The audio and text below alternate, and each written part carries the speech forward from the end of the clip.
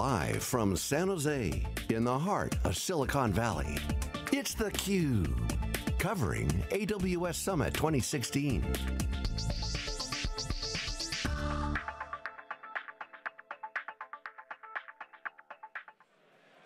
Hey, welcome back everybody. Jeff Frick here with theCUBE. We are live in Santa Clara, California at AWS Santa Clara, AWS Summit, one of many of the shows. They go all over the country and actually all over the world to get out to the people, and these little tiny mini events have grown into 4,000 people, which for a lot of events is a pretty sizable number. So the whole ecosystem is here. Great keynote from Dr. Matt Wood, a relentless pace of innovation, which we've known Amazon for and continue to know.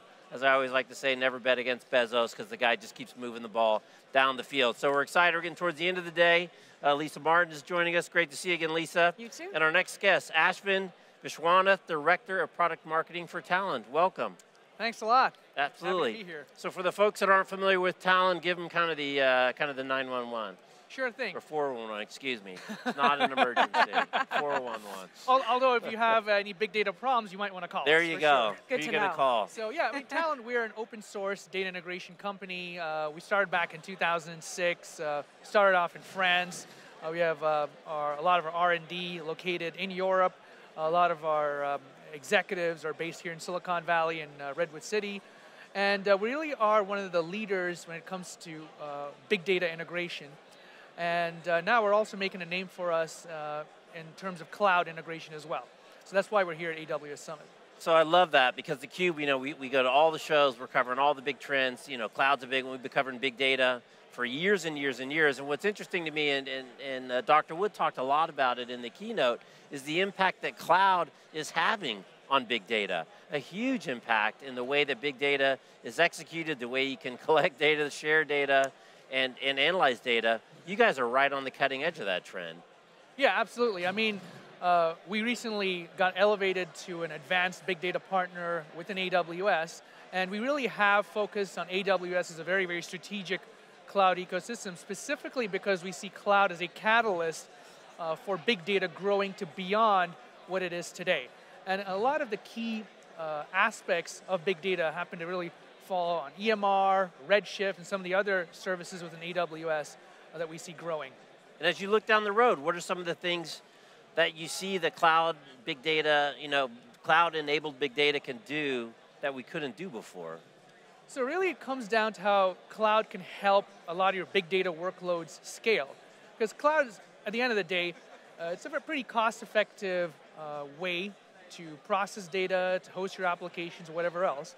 And Amazon has made it really cheap for you to run proof of concepts, to do data warehousing workloads, to run Spark workloads, what have you. And as an integration vendor, we want to help accelerate that process for customers as well. So what we think is that as time goes on, as more and more companies see the power of cloud to scale up their big data workloads, we'll see big data projects proliferate within the rest of the organization. Right. One of the things that I found interesting about, and the keynote, and Jeff, you mentioned Dr. Wood's keynote that happened this morning, was one of the taglines that I like that he says, friends don't let friends build data centers. But looking into the future, one of the things that he was talking about was in the future, a lot of organizations aren't going to run their own data centers. We just talked with Corpinfo about complete data center migration, looking at big data, what that enables customers to do, become data-driven. It allows them to do powerful analytics, really get a 360-degree view of their business, their customer's business, and also proliferate this across the company.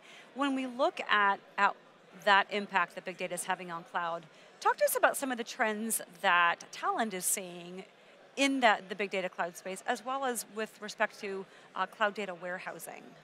So the interesting thing about cloud data warehousing is that we're seeing a lot of customers that want to move off of legacy on-premises data warehouses to a cloud-enabled data warehouse. I mean, as you heard in today's keynote, friends don't let friends build their own data centers. And a lot of these legacy data warehouses are actually housed in these data centers. It's really expensive, it takes a long time to provision. These data warehousing projects can take months and months, if not years. And by the time they're actually ready to go, you're already looking in the rear view mirror, and whatever analytics you wanted to get out of your project, it's just flown by. So cloud data warehousing really is a way to get your analytics workloads quickly deployed in the cloud so that you have the insights you need to predict not only what your customers are looking for in the near future, but also longer term. So the first couple of trends we're seeing amongst our customer base anyway is the trend to move from on-premises legacy data warehouses to a cloud data warehouse. Now, of course, this process is not going to be overnight because a lot of this historical data has been accumulated over the past years, if not decades. And so what we're seeing is really a hybrid scenario where a subset of the data from these historical data warehouses are moved into a cloud data warehouse for a specific project. And as time goes on, more and more of that data is shifted over to the cloud. So maybe transitioning to a hybrid cloud infrastructure before a complete shift to public cloud? Yes, absolutely. So you may have a legacy data warehouse, and then you may want to spin up a cloud data warehouse, such as Amazon Redshift, for instance. And you may want to use some of that data within Amazon Redshift for some next generation analytical initiatives. And as time goes on, you'll see more and more data move over and completely migrated over from that legacy data warehouse. Right. The other big issue, besides just scaling the workloads, is another thing that was touched on in the keynote. I want to get your feedback on. You know, Dr. Wood said very specifically, you have more data to more users that could put more analytics on it, and the net result is better business value, more features. Are you seeing, kind of the knock on traditional BI is it was, the hallowed halls of the data scientist. And not that many people had access to the data, not that many people had the tools, the knowledge, the skills to manipulate the data.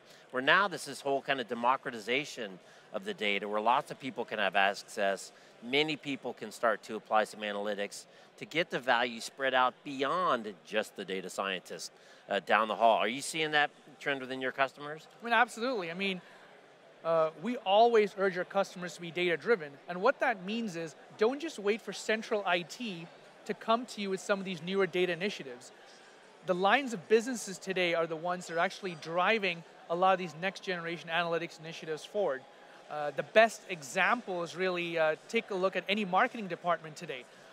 Any marketing department has always been asked to give more insights about their existing customers, their existing leads, their prospective customers, and they're integrating a ton of different data sources from their marketing automation systems to their social media systems.